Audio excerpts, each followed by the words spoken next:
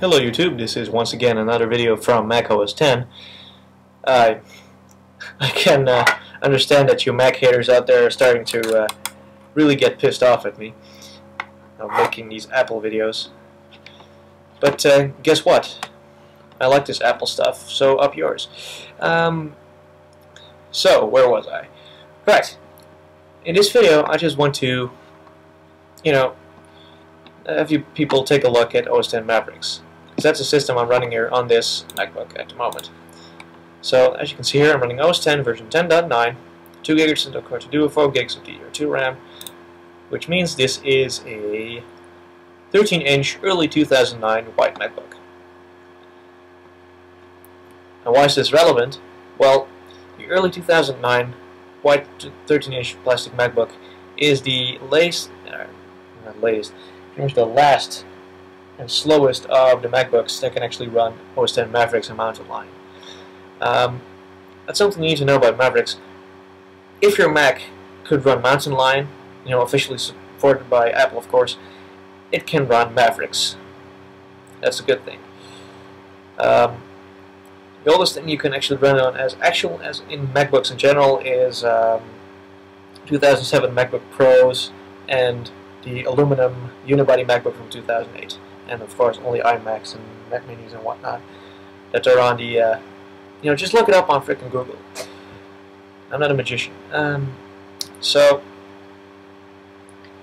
since it is the last and the slowest of the MacBooks that can run Mavericks, is it worth upgrading? If you're running Windows, especially a few years ago, where you upgraded from your XP machine with, for instance, a Pentium 4 2.6 gigahertz or something that was pretty common back then, or 2 gigahertz, L64, whatever, with the gig of RAM or even 512 megs, which most of us had. I had a 256 meg RAM PC with a 1.7 Celeron back in the day, but never mind. The upgrade from XP to Vista made your PC extremely slow, and that doesn't really happen on the Macs, oddly enough. Because I upgraded this thing from Mountain Lion 10.8.4 to Mavericks Preview 6 10.9 point whatever. It's not really out yet. And I must say I've actually seen performance improvement over the last version. Now, of course, I know people are going to say Windows 7 to Windows 8 also has a huge performance improvement, which is true, but usually when you upgrade an older operating system to a newer one on the same hardware, the performance at least, tends to degrade quite a bit. And I must say on this Mac that hasn't really happened. Actually, Mavericks seems to run better on this thing than Mountain Lion did, even on these limited specs. It's only 2 GHz Core 2 Duo, with only 4 gigs of DDR2 RAM, it's an even fast DDR2 RAM. Luckily it has NVIDIA graphics, which are pretty good, and it has a decent screen. And I love this machine quite a bit, I must admit. But Mavericks is actually running like a champ on here. And all my programs are compatible. I can run my VMware Fusion virtual machine with Windows XP, so I can run MS Project and Visio, because I need the least resources possible to run those programs. You all understand that. iTunes still works. It's the latest version. It hasn't borked anything up. iLife 09, I believe I have on here. Works fine still. I have the original disk, so that's why I use that. Office 2011 by Microsoft still works. I'm sure by Word. Let's see what's going to do. You have to excuse this MacBook for being a little bit slow on video because it's, it eats resources quite a bit.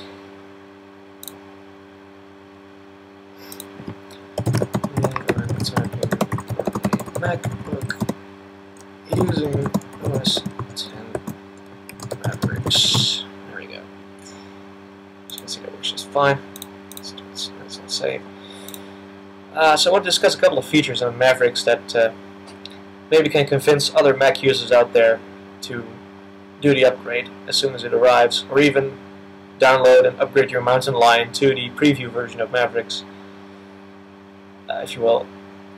So one thing I want to really show off here, the derp. Anyway, what I really want to show here is, as you can see here, I'll translate it for you. It says programs that are using quite a bit of current or power, whatever you want to call it. QuickTime Player. This means that QuickTime Player is currently using a lot of energy. Why is this relevant, you might think? Well, if you're running on battery and you see your battery charge decreasing quite quickly, you might want to know which program is actually doing that. Now, of course, there is another way of doing so. You can go to your utilities and go to your activity monitor. And then here you can see what the impact is on the energy on the battery or on the system overall. As you can see here, QuickTime Player has quite a huge impact on the performance of the system and on the energy consumption. So it's currently using a lot of CPU. It's using 136.5% of my CPU. I tend to, let's call that, okay, 171%. Okay, let's call that a software bug. But those are the two ways of finding out which processors are using a lot of energy.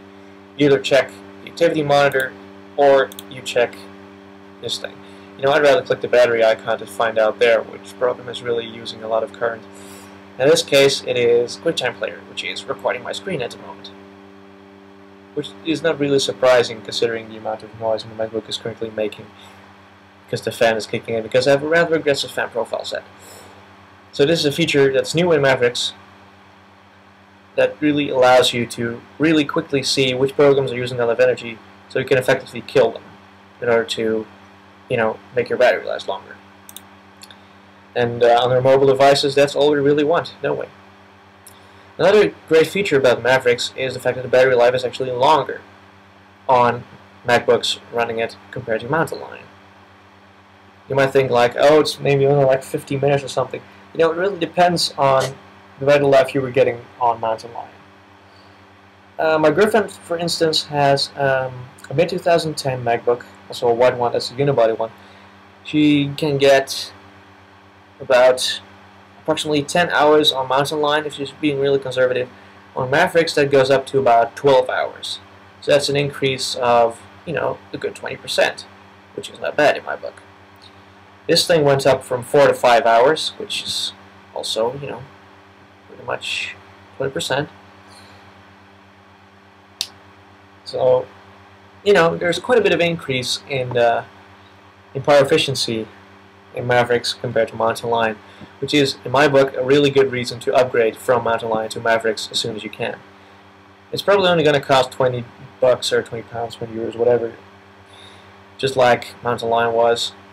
And in my book, that's really, really worth the cash already, even though I'm only running the beta here, or the preview version. Another thing I want to show is Safari on Mavericks. The interface has changed, as you can see clearly. They've gone from the all-around interface to just another, nice flat interface with all your reading lists and your bookmarks on the left. All very neatly stacked if you want to organize them there. Could be useful if you have a lot of bookmarks. You can just easily access them as soon as you start your browser, which is a good thing. Another thing that's changed but I cannot show you on this particular MacBook is multi-touch gestures. They've changed quite a bit in macOS, Mountain Lion, Mavericks. You can swipe to the right in order to go to the next page in your browser. You can swipe to the left to go to your previous page in the browser. Other gestures in the operating system involve swiping up to bring up Launchpad, swiping down to close Launchpad and bring up Dashboard, for instance. All the other multi-touch gestures that were useful in Mountain Lion and were still being used back then, they still work. Another thing they added was swiping in from the right on the touchpad to the left to bring up your notifications here on the right. So those are really useful features for power users that are using touchpads on their MacBook Pro or older MacBooks or MacBook Airs. In my opinion, it's definitely worth checking out. Okay, I'm just going to kill Safari because there's not really much else to show there. so I pretty much still use Launchpad.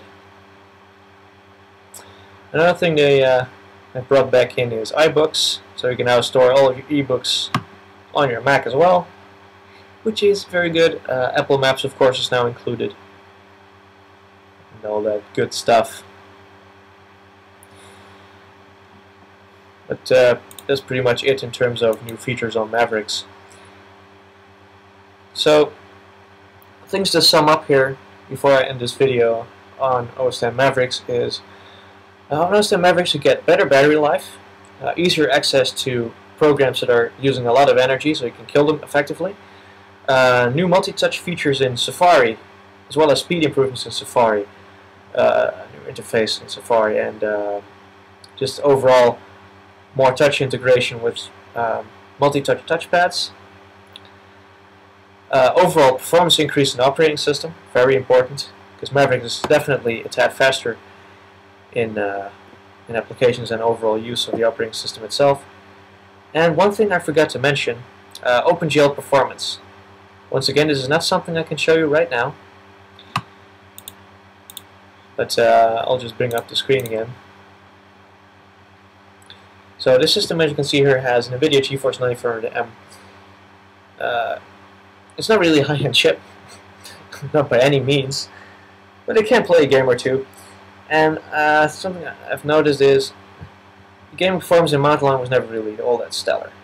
In Mavericks, it has improved by, you know, not really all that big of a margin because my video card isn't all that quick. But I'd see a 10 to 15% increase in frame rates in the games that I've played on this thing, which is good. But OpenGL performance appears to have increased in performance of about 35 to 80% in Mavericks compared to Mountain Lion. So that's also a reason, if you're using a lot of OpenGL software like rendering and CAD, you should really give OS X Mavericks a try. I'm really telling you here, give it a shot. Do the upgrade, go from Mountain Lion to Mavericks if your Mac supports it. If your Mac supports Mountain Lion, it will support Mavericks, so you'll be fine. So if you're really into OpenGL and modeling, you should upgrade, because you're getting such a huge performance increase. If your Mac is relatively new, like 2011 or something or later, you're really going to see quite a bit of a benefit in terms of graphical performance. So there's no real reason not to upgrade to Mavericks at this point. Okay, this is enough commercial for Apple and their Mavericks operating system, but I just wanted to bring this out to you people to see and to show you what I think is cool about the new OS X Mavericks that's coming out soon, and why people that are still on Mountain Lion should upgrade. These are just my views on it, and hopefully you can respect my opinions in this regard.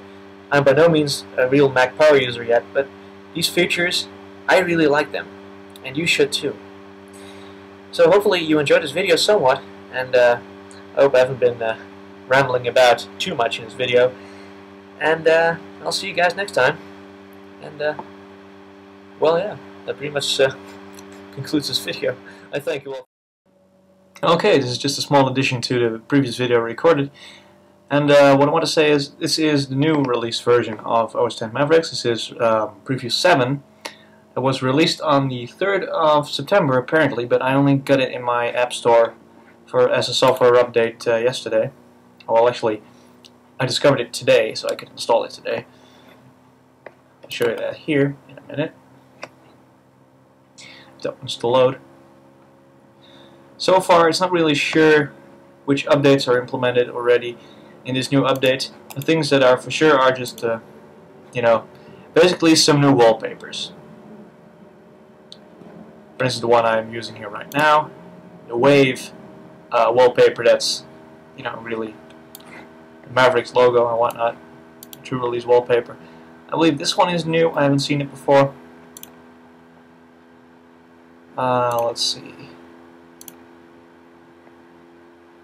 There are a couple of new ones at least.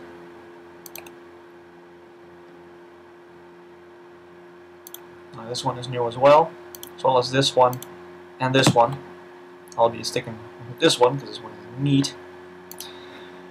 So that's really all I wanted to add to this video, just that there is a new release, which is Developer Preview version 7 for Mac OS X Mavericks. and all it seems to add is well, new wallpapers, as far as everyone is aware on the internet. So hopefully you enjoy this video even more, even with this small addition.